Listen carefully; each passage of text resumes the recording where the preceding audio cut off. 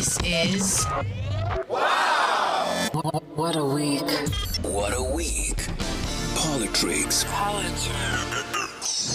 Welcome to WOW What a Week, part of the Africa Podcast Network. Reach us at waw@africapodcastnetwork.com.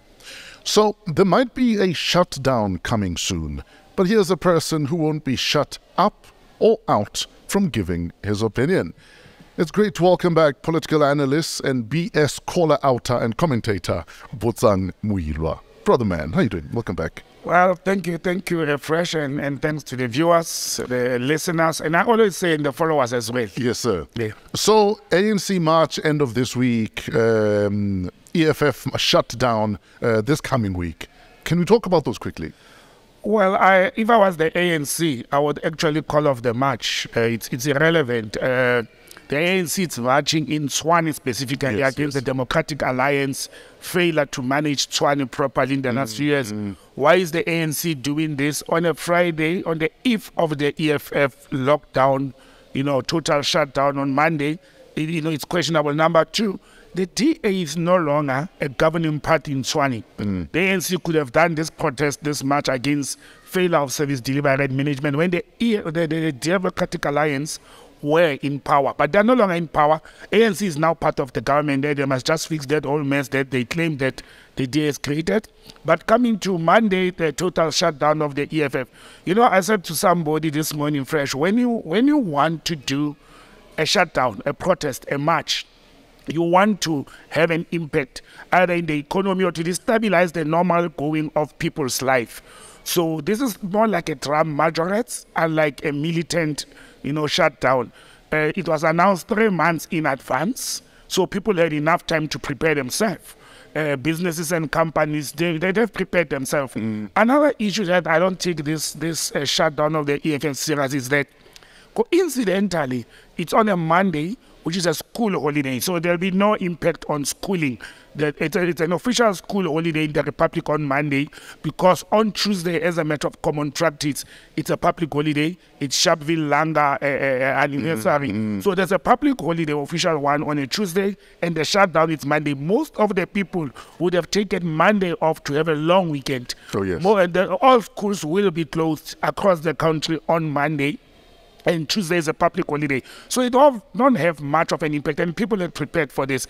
Companies and businesses, actually, I know of some companies that had offered their employees to say, take a Monday off and come to work on Tuesday. And people, naturally, human beings, you will have to have a long weekend. You would rather be off on a Monday than a Tuesday. So I don't see any much of an impact. The intention and the protest, again, it's about electricity crisis and the way President Ramaphosa has conducted that he must himself. step down. Yes. But again, the EFF is part of Parliament. It's part of the people that elected President Ramaphosa into power in Parliament. Now, why don't you use the Parliament to can actually remove Ramaphosa from power if you want to do that? Marching and occupying the streets, I don't think it's going to have any impact. We'll wake up on Wednesday, President Ramaphosa will still be the President of the Republic. But surely they would have made that statement, though, whatever the statement is. Well, it will make a statement. We saw in the yesteryear when almost every political party except the ANC that time filled up the street, including the DA. We saw white people marching for the first time against President Jacob Zuma yesteryear. And it will make a statement. What statement? The numbers of people will be on the street. Some businesses will suffer losses for the day. But will it do a significant change in the way the country is being run and administered? I don't think so. And I think the power of removing, in a democratic state like South Africa, a sitting head of state lies with the 400 parliamentarians. It doesn't. The people on the street may protest, but if we're going to shut down the country for a week, that will make an impact where there'll be no movement of business. You shut down the country in a public holiday. For me, waste of time. Noted. Let's move to the Eastern Cape. What on earth is happening at Fort Hare? There's qualification scandals, attempted assassinations. What on earth is happening at the University of Fort Hare? And the SIU obviously are involved now investigating. Yeah, you see, what is said is that Fort Hare is an iconic university, not only for South Africa, but for the continent. Several heads of states from Africa, graduated from Fort Hare. The Mandelas and the Sobukwe, founders of liberation movements, were students at Fort Hare. But this issue didn't start now, and certainly people have lost lives. You can see that there's an element of money involved. If people go to an extent of assassinating each other or killing each other, there should be money involved. It's not only about qualifications. But about around 2 years back, the president initiated a process due to complaints and those assassinations. There was a process that was initiated that the special investigating unit must look at those assassinations at Fort Hare, the complaints that came up from various stakeholders there to say there's fraudulent qualifications being issued and so forth. Wasn't there a minister implicated in those? Well, as recent as after the cabinet reshuffle, or the new minister was appointed as a minister for public service and administration, for that matter, his qualifications were questioned. But again, the way this story came out in the media as well, I don't think the minister's office handled it well, and Fort Hare itself, I don't think they handled it well. The SIU issued a report to say, no, she's not being investigated. She is just one of the many people who acquired that particular qualification, like doing your postgraduate honors and your master's degree without a primary degree or qualification. Yeah, but surely that's a prerequisite. Well, there is not only that. There's not various. There's required prior learning as well. You can have matric only, but you can have, let's say, for an example, 5 or to 10 years working experience in a similar field. It will be taken into consideration. You can have small courses that, when you accumulate them, they accumulate to and get the credits, 6 or 7 in credits. Yes. We don't know what is the issue in this instance. What RPL was given to the minister, and I think if we can wait for the report and see what RPL did she have, and did the university, or the other, let's flip the coin, did the university require or put the prospective student through the process of that RPL as well? If the opportunity was presented and the university didn't make it a prerequisite, then we should look at why didn't the university do that itself. And people took our opportunity, and I don't want to look at the minister only, I want to look at all the people or students and such, the people who succeeded in completing those courses and qualifications. Are we going to go out and punish them because some professor or registrar at that university at that time was taking money? Well, was taking money or allowed them. So whether monies were taken or favors were made, we don't know. But I think the SIU report, the sooner it comes out, it will assist to restore the dignity of the University of Fort Hare. Let's talk about the Congress of the People. There have been quite a few challenges, dismissals, resignations. In fact, last week when we went out, there was a mayor in Tshwane, who was not rehabilitated as a what is it called? The financial position. The financial position. And then a certificate was provided, and then he was reinstated, and then it was found that no, the certificate must have been done with a PDF expert. I'm told there's an app that can they must have used that they might have used, and then after that we're told he's resigned. Yeah, well, look, times move. South Africa is a land of possibilities, and things happen very fast in the country. Yes, indeed, that was the case, and he apologized as well. But what was a little bit difficult with that... So what did he apologize for exactly? He apologized for misleading. First of all, he admitted that he was not rehabilitated. Okay. That certificate, he said to him, it was given to him by leaders of the ruling ANC in Tshwane, as well as... He went as far as naming them. He named them, yeah. Yes. He named those people in Tshwane, the leadership of ANC in Tshwane, as well as he mentioned some COPE leaders as well. He mentioned their names. However, for a person with a doctorate, he's a doctorate graduate, to have listened and take face value presentation of such an important document when he knew that he didn't go through that process. So he literally knew, but this is going to get a lot of people into trouble. For me, it's not only him who's in trouble, it is also the people who organized or who cooked that PDF certificate. The worst and the sad part of it, afresh, is that You know, the judge who presided over the fake certificate is a late justice. They use the, that's the sad part of the story. But being from COPE, now that led to the chaos in Tshwane, and that's where we are today. He resigned from the position. He had to leave the position. So the Council of Tshwane collapsed for the third time in 1 week. And only this week they managed to elect a speaker. And the speaker came from ATM, another minority party. I've learned from a very reliable source that I was on my way to the studio that we'll wake up and Tshwane will have a mayor, will also come from a minority party. It's not going to come out of the EFF, the ANC, or the Democratic Alliance. Sure. But, most of the week was Democratic Alliance in this instance before we go to the COPE issue. Yes. During the voting to the speaker, or for the speaker, the Democratic Alliance decided to instruct their members that they allocated them numbers. Oh, yes, because it was a secret ballot. It's a secret ballot. Ordinarily, you'd put an X. Not ordinarily, you can put an X, you can put a tick, but in a secret ballot, only an X is admissible. No other signals are allowed. Sure.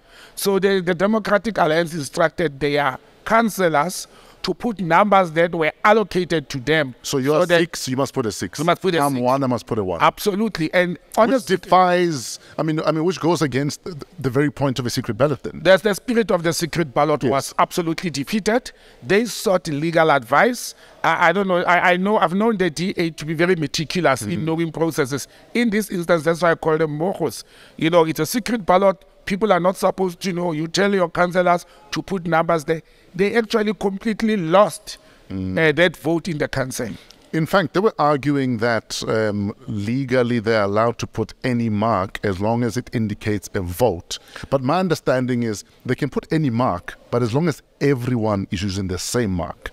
So if it's a 6, we must all use the same. Yes. If it's a mark they elected to use for that particular, but they can't, individualize. You can't individualize it because it identifies people. But absolutely. Again, this was a secret ballot. People were supposed to vote in secret for reasons that breaking news. As I was 5 minutes away from the studio, 3 of ATM, DA, and COPE members are at Oliver and Holt Bosch police station as we speak, laying a charge about the bribes they were promised to as much as 1 million. Sure. So you can see how these political positions, they command a lot of money. 1 million each. And you can imagine, why would you want to put a person illegally in a position on top of the salary they get? You bribe them with 1 million each. One was even saying, and he's an ATM member and a member of Action SA, was saying he was promised 1 million yearly until his term in the council ends, on top of his salary, if he doesn't vote with the DA. So they're laying a charge now against those people that they will be mentioned. We don't have the names at the moment. But this is very interesting that they were promised these bribes a week ago, and they come now after the defeat 2 days ago to get lay charges. Are you saying they should have stood up as it happened? If you are not a corrupt person, you will reject corruption ab initio. And in total, completely. You will also expose the potential corrupter at that particular moment. 1, to your political party, 2, to your leaders, 3, to the police. Now you wait a week, you didn't get the 1 million, things went sour. I don't say molato gaubole. People can always lay charges years or months after, but it's very questionable when people buy time, and when they lose elections, then they decide to say, we're going to lay charges against these bribers. Can we also talk about the real COPE standing up? Who is the real COPE? The other day, Musiwa Lekota had a press conference, as it were, to talk about the shenanigans, Tshwane. Yep. But we're also being told that, no, but that's not the official COPE. It wasn't the official COPE. It was just Musiwa Lekota and his friends. And his buddies, yes. Who is the real COPE? Well, if there's one thing in my career as a political analyst that has tricked me very well, it's COPE. Yes. That is, it is not coping. The funny thing is, remember, the COPE is running with court papers and court orders. Musiwa Lekota is still be seen, and he regards himself as the president or the leader of COPE. But then we have another faction that is being led by Ntate Willie Madisha and the COPE spokesperson, what is the gentleman's name? He's always with Willie Madisha. No, Dennis. Dennis Yes. Bloom. And Yes. Dennis Bloom. And then there's a function of Mr. Lekota. And they talk different stories at different. I mean, I think that's what killed that organization. Despite the fact that we all know that the ANC put money to infiltrate and to break away COPE, the divisions in COPE, the lack of leadership, these old people should have actually left COPE to be run by young people. They had very young people in COPE. You know, they had leaders of the youth like Anelemda. They had people like Professor J.J. Tabane were in COPE. And those were young, energetic, and vibrant people. But the infighting of the COPE leaders has actually led the organization not to cope. If you remember how COPE had numbers, they had over 10 MPs at some stage. And now they are left with 1 or 2 MPs. And I don't see them coming back. And I'll tell you, why would COPE not come back? There's a lot of mushrooming political parties and breakaways from both the ANC. Since COPE was formed, then the EFF was there. Then after the EFF, there is the BLF, there is Patriotic Alliance. Then you look from the DA side, we had Action ASA being born, which is also facing its own challenges, particularly in Gauteng, where they've been stronger after the Western Cape. And then we have got the ARITA. I can tell you now, ARITA, or the former RET forces in the ANC, that will become a political party at the end. We have Musi Maimane with his social movement. Come closer to the election, all these parties, they will register as political parties. They will contest elections, and we are going to be faced with much more and more and more coalition government. And that's why the last time I said, I do not see the ANC coming back with 51% in the next election. The country must gear itself, must prepare itself for a national coalition government, which we can see in municipalities what coalitions do. Already we're not mature enough at a municipal level. Our politics are not at the level whereby we should be relying on coalition. I wish South Africans could go on a referendum or a vote whereby we limit the number of political parties. This thing of saying is democracy, everybody can do, it's not working for us in return. You sit with a ballot paper. But how democratic is it to limit the number of parties? Look, democracy is not supposed to mean people must just do as they want. And you can do it. So democracy shouldn't be like being a DJ. Not everyone should be allowed to just jump in. To jump in and do as they want. Look, you can put a system in place to say, political parties that do not reach this threshold during these elections, they will not be allowed to contest. Set a bar of contesting. Now, it's an open end. Me and you, if we can get 5,000 signatures and we have money to register the party, I'm telling you, we're in. We can contest elections. And you can see now, this fragments. And again, we should be thinking on behalf of the nation. We should be thinking on behalf of the state to say it's okay to give people freedom and democracy and rights and equal opportunity. It's fine. But if it's working, that's where leadership comes in. Sure. If it's working against the benefit of the intended people, and let's use municipalities as an example. I'm a resident of Tshwane.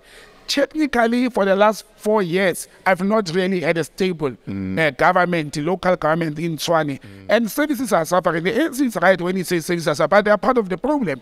Understand? They were the leading party for many years. And I don't think we are matured enough like countries like India and Israel. They are the two leading coalition government democracies in the world. And I don't think we are at that level. And we have just too many. Fresh, I don't know if you have seen the ballot paper of South Africa. I voted twice in my age, and I don't believe in elections. At some stage, I was sitting with a double-page ballot paper. Now you feel like scrambling. You feel like closing your eyes, because when you look at the throwing a dart, throw a dart and made the best. I don't think it's healthy for. I don't also think we are still a young democracy. 30 years cannot be young, guys. We are a maturing democracy. We are no longer young. Let's talk about Action SA. Action SA have had their own problems. Gauteng leader Bongani Baloyi is out. Yes. And let's talk about that. Well, he has already been replaced. These political parties don't waste time. He was replaced yesterday by a lady in Tshwane, in Gauteng. But again, my sources are saying, and this is how these political parties work. When COPE was formed, the ANC unleashed people to go and destabilize COPE. And that's how it works. And they did it with the EFF. They failed dismally. When Action SA, Herman Mashaba, broke away from the DA, the DA, according to the information I'm sitting with, unleashed people to go and destabilize Action SA. And they will send Trojan horse situation. Yes, they will send very powerful people, because if you look at Action SA, where will it draw most of its supporters or voters? From the Democratic Alliance. The policies are the same, the faces are the same people who led it. Mr. Herman Mashaba is an astute businessman. He has done very well in business, and then he went into politics. I'm telling you, looking at how business people, including the gentleman who just resigned now, Bongani, who is an astute public administrator, and we destroy our careers by going into politics, because there it's dog. You know, it's there's no one kind of a situation in politics. But I think Action SA is falling apart before it even reach its green, you know, status. It's not yet at green. It's in the building blocks, and part of it is Mr. Herman Mashaba lacking political knowledge. He's not a politician. He's not that dog that plays. So he's not politically ripe, is what you're saying. He is not. Great businessman, but maybe not great politician. Look, if I was Mr. Mashaba, I would have, you know, as Kellen Pema getting back into fashion, he should either go to that. But if you look at the caliber of Bongani, yes, and I could see, I watched that whole in a media interview of Bongani. The guy is very ripe and well matured for politics than his boss. He's been a mayor since he was 26. He was one of the best performing mayors the country has had. Yes, but he's also coming from the public administration background. He's a public servant by profession, so he's got a balance of politics and that. And if you are a leader of a political party and you don't have those capabilities, you will find this guy riding over you. You know, he explained how he built Gauteng. And like I said, the Action 8 is bigger in Gauteng and the Western Cape. I mean, not actually the Action SA, in Gauteng and the Western Cape. Therefore, he was becoming too powerful. And I think it made Mr. Herman Mashaba a little bit uncomfortable in having this powerhouse. I mean, to say to a person who have an irritable, you know, broken down relationship, yet you want to still take me and make me your spokesperson. You make me the face of the country and the mouth. Yeah, how are you trusting? How are you trusting me that I will communicate? Yes. Yeah, to them. That was not a clever move, but I think Mr. Mashaba knew that Bongani will not accept that. I think he knew that the guy is going to resign. So it was a constructive dismissal of sorts. Yeah, well, he brought him very little bit closer to him. He was going to frustrate him. It was going to frustrate him from being the chairperson of the smaller by size but biggest province in the country, and where they are following it's very big after the Western Cape, or even better than the Western Cape, because he had to work the ground. So he was going to manage him or even mismanage him as a spokesperson. He was going to direct him to say these are the things you will talk about, but Bongani was not going to stand for that. And in the same breath, at the same time, they go and they dismiss their leader or councillor in Tshwane, Action SA, because they suspected, number one, that she voted with the EFF and the ANC in the last, vote 2 weeks ago, but also a very upset decision. They said she is too close to the husband, and therefore she may be leaking information of the party to the husband. How can you not be close to your husband? I think the Action Aid, they also failed to manage that relationship. I mean, you can't say to a person you are too close you have an intimate relationship with your own husband or spouse. What kind of relationship are we supposed to have? Well, what kind of a relationship is supposed to be exactly? So I think they failed to manage that, but it shows how our politics are going. And if you look at all this, harassed, dismissed or fired, suspended leaders in all the political landscape, even in the ANC, you must look at who are those people. It's younger people. And that's the threat that the older people who are comfortable in chairs are having to say, these youngsters are giving us a problem. Sure. Fortunately, in the ANC, we saw 4 former ministers and MPs resigning. I've seen people on the social media saying good riddance, they are old, but they've served their time, and I think they've taken their packages. We all know that they did that in order to cash their pension, as political office bearers. It's very lucrative to cash that pension now, unlike waiting and wasting time thinking you will come back. It makes better money sense. It makes better financial position, yes. Do you think Herman Mashaba is going to eventually collapse this party? I'll tell you why. Because, to say as a party leader, I can't trust you, almost implies that I am the party. Yeah. Because surely it's the party that should say, as a party, we feel you are not in our best interest. But the minute me as a leader make decisions that imply I am the party, surely that's a problem. Like I said, Mr. Mashaba is a business person. He is running Action SA as if he is running Black Like Me or Mashaba. That I don't like you anymore, you must go. Yeah, I don't like you, I don't trust you, you are not delivering as if they are delivering to him. While a political party, it's a collective. It has a structure. It's a structure. And there are other people who were involved. I mean, listening to Bongani at that press, he was talking about how one of the guys who is Mashaba's lieutenant was actually even trying to beg him to say, no, let's engage further, don't leave, we need you, and so forth. But that's where Mr. Mashaba is failing. He is failing to understand that in politics, in an organization, you may be the leader, you may be the founder, but you rely on your lieutenants and the ground forces, those who are working the ground, to can build the party. I think you asked the question, is he going to kill the party? I think Action SA, it's dead before it even went up. It's too fragmented. Before we even go to the national elections, chances of it surviving with Bongani and other people going to leave now, it's much more of a fragmentation. Do not close the book and shut the door out for the former DA leader, Musi Maimani, who is pushing the line of, what do they call this, NGOs and non-political organization. I think Musi Maimani is working on a comeback to politics. Either way, but again, and this is my view and opinion, and I'll always put one that I'm not afraid of. What white capital has done in South Africa, and we saw, and I always tell people they must go and look at the party of Reverend Mishwe, the report on the funding of the party. Do you know that Patrice Motsepe and Cyril Ramaphosa are some of the funders of Reverend Mishwe's party? Now, what white capital does is, in order to weaken political parties that they do not like or do not trust, they will start funding everybody. So this mushrooming political parties, you must ask yourself, where do they get the money from? The guys in Stellenbosch are giving Mashaba money. They are also giving EFF money. They will deny it. But now with the reporting, they will have to disclose the funds. Understand? Even if they don't give them directly, Stellenbosch may give me 10 million to give to my political party, and I will donate it to my political party as a donation from Botsang, and not from Stellenbosch or from white capital. And they will do that if they believe that the political party they fund, one, it will destabilize that party, especially local and provincial government.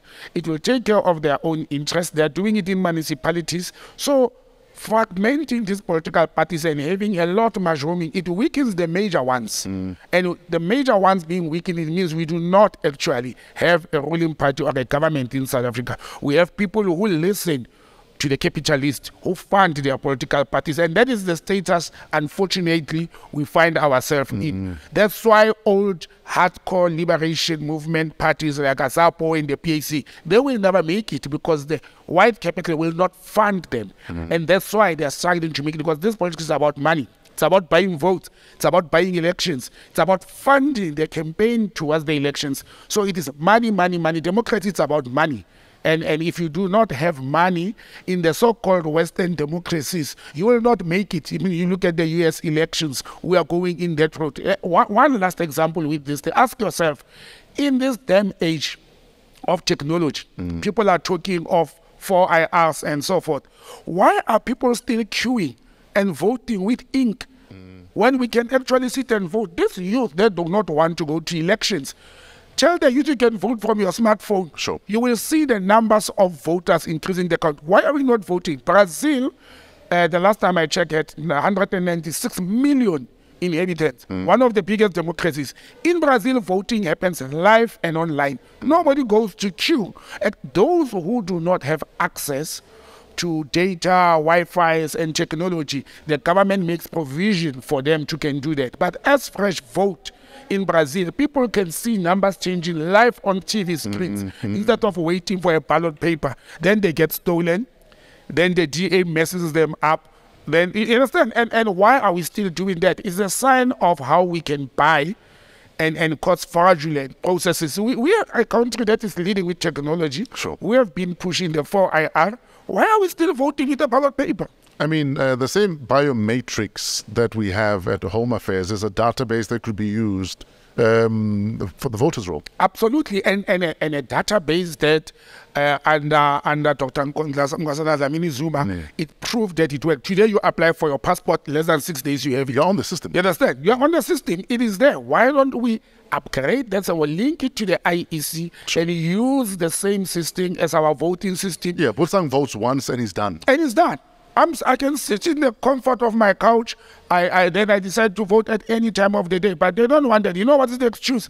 No, there's a hacking can be hacked. Why don't we hack banks? Why don't we hack? You understand? The banks are safe. Home Affairs database is safe.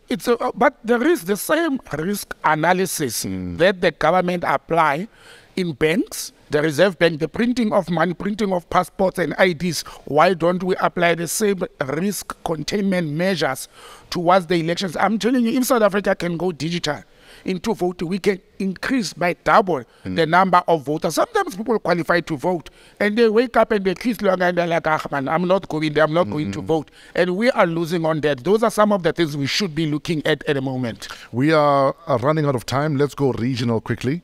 This week saw presidents of Botswana and the DRC standing up against De Beers, the diamond giant, and Macron of France, respectively. Let's touch on that quickly. Well, which one should I do first? You know, I like the regional politics much more interesting for this platform. And I've seen a lot of your followers. They like that we talk about regional and geopolitics. Let's start far. Let's go to the DRC first. Yeah, the DRC, well, that's a short one. There's another nice one, like Namibia last week, where President Tshisekedi of the Democratic Republic of Congo was in a press conference being visited by President Macron of France. But what happened there shortly first to our followers and viewers, before that, the foreign minister of France had visited Africa and he made a statement that was uncalled for. He spoke like, same old story, a typical colonialist. When we go to Africa, we expect to see the lions and the buffaloes and wildlife. We don't expect to see infrastructure as well as technology and so forth. And that irritated President Tshisekedi of the DRC. So when the two presidents met, Mr. Macron tried to actually blame a journalist to say, no, it was not my foreign minister who said that.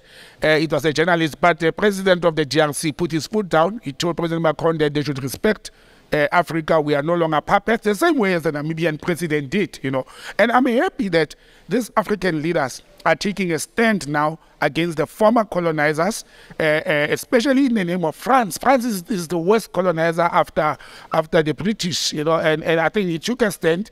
That was a little bit embarrassing for Macron. If you look at that video, he tried to maneuver out of that problem, but I think thumbs up to the president of the DRC, and every week we hope that our presidents in Africa, they will give us a lot of meat to can chow this imperialist and neo-colonizers. Now, the real story for us this week is the President Masisi of Botswana, the people of Botswana, the cabinet of Botswana, taking a resolution challenging the 1966 agreement with De Beers that it has been enough now. Botswana has been getting 51%. There's a written agreement that for all the rough, and this is where the catch is, the agreement that Botswana had with De Beers after 1966 independence was that they should continue mining in Botswana, and they will give the people of Botswana, through its government, 51% of the revenue derived from mining diamonds. But let me tell you where Botswana made a mistake. It was for rough diamonds, uncut, unpolished diamonds, which the value of an uncut diamond is almost a quarter of the value of a final product, polished diamonds. Now, President Masisi woke up and said, that's not only the problem that you are giving us little money, and some are being sneaked out. Some, they even lie about the revenue. Some are not declared. They can't trace them. That was not the only problem. Part of the agreement with De Beers that was signed by the founding president, Khama, of Botswana, was that De Beers and the former colonizer UK, they will take Botswana and upskill them in mining diamonds, cutting diamonds, and polishing diamonds. That was part of the deal. That's why a number of Botswana students, they will go to countries like the UK, US, Canada, and Australia to go and study. But you know what happened? They did not train this Botswana student in the field of mining and geology and cutting and polishing diamonds. They did not. They went there to study things like agriculture, accounting, politics, and everything else except the intended purpose. So they actually even did not deliver. And I don't know why it took 3 presidents in between President Khama 1 and President Masisi. There were 3 presidents in between. There was another Khama and others. So I don't know why it took them for President Masisi to stand up and say, we don't want 51% of uncut diamonds anymore.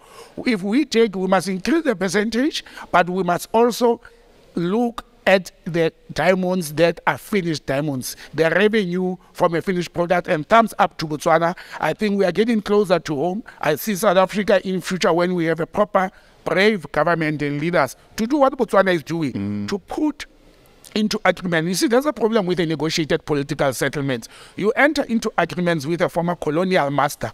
The colonial master does not adhere to the agreement. They did it with Zimbabwe, the Lancaster Clause. They did it in Botswana. They did it with us. If you look at the Codesa and Groteskir negotiations and minutes, and they are not abiding to the agreement. And our leaders, they take many years to can say, but you are not abiding to the agreement which we had. But I think Botswana must put its foot down.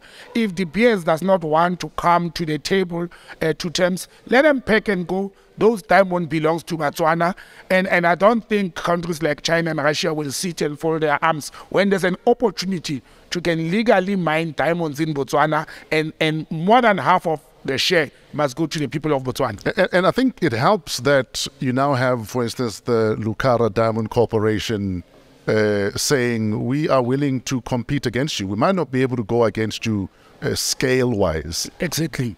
But we are a player in the game now. Look, the market is now wider open. Yes. You know, the old timers, the same as in South Africa, the old timers like DPS, they've got challenges now. There's much more companies that are prepared to get mine those diamonds effectively. They are in the market, they know what to do. And if they're prepared to give a little bit more percentage to the natural indigenous owners of those mines who are Botswana people, then let it be. That's the sacrifice that countries should go into. If you go into an economic battle, you must be prepared for losses at some stage in order to recoup much more at a later stage. Botswana may be sacrificing now. They may be losing a number of diamonds and revenue. In the meantime, if the VS put out, I doubt if the VS will put out. They can't afford to pull out. They can't afford to pull out. The loss is going to be too big for them. You know, there was a mining conference in Cape Town about 5-6 years ago, and one of the mining bosses and magnates arrogantly, when they complained, Botswana complained about this transaction, stood up and said, what if Botswana was sleeping? What can we do? They were sleeping when those men. I mean, that was a very arrogant statement. At that time, they did not deny that DBS has been stealing more diamonds in Botswana than recorded. It's just that Botswana government trusted them, and you know, they entered into the deal in good faith. And now arrogantly a person stands up and say, for all this years they were sleeping and we mined more and it's their loss. It's not our fault. I would have chucked them out of my country at that particular moment. I would have done what Kagame is doing and what the leaders in Burkina Faso are doing with all these foreign economic mercenaries, as I always label them. Botsang, we are out of time, sir. But if people want to engage you at a social media level or book you for a talk, where do we find you? Well, as always, at Botsang M is my handler for Facebook. If you Google Botsang Modimowame on Facebook, on Twitter, as well as on Instagram, it's Botsang M, or just put Botsang Modimowame, and then I can reach my telephone numbers and email are public. They are also on those what you call social media handles. We have a shutdown this coming Monday. Are you going to work? Well, this is my work at the moment. I am not going to work because I'm unemployed at the moment, but I was not going to take chances if I had to go to work. Look, I'm focusing on the Sharpeville Day. Being a Pan-Africanist, the Sharpeville Langa Day is much more important. And I think that's my focus this week. What I'm going to do, I've grouped up a number of youth from various political parties around. So, and we are having a discussion about Sobukwe and what actually happened towards the Sharpeville Langa Day, because people look at it only as Sharpeville. They don't know that actually this happened in Langa and spread all over the country. Now, I'll be actually talking about how political leaders at that time, 1961 to 63, they didn't have cell phones, they didn't have landline phones, but they managed to organize a protest countrywide under the watchful eye of the apartheid regime police. So I'm having that discussion on Tuesday with a number of youth in Tshwane. So are we able to be a part of it? Are we able to tune in somewhere? Well, no, it was not going to go live. You actually give me an idea. No, you need to go live. Maybe I should talk to one of the youth. We can use equipment to can go live. You have to stream it live. It can't be a private discussion. That's an idea that you have given me, but we can talk about it after. But that's my focus for this weekend, the Sharpeville Langa Day and the anniversary. It should be a lesson that our kids must actually know what happened that day. It was not just shooting of people who were protesting against past. There was a bigger campaign that led to the birth of Poto, and then Apla, then MK, and exiled and people going to jail. But it's a very important lecture I'm having on Tuesday. Ladies and gentlemen, lovers of all things political, Botsang Modimowame. Wow, what a week. Thank you for tuning in. As always, we appreciate all of your feedback. You can find us on social media at WAW, W-A-W, What a Week. Shout out to the cast and the crew at Amped Studio. Shout out Africa Podcast Network. Pezulu Works for all the cinematography. Our audio engineer, creative Otis The Flow Fraser, and creative director Kuvesh Mohan, and show producer Keletso Mutisakeng. You can email us at waww@africapodcastnetwork.com. This is Wow! What a week. What a week.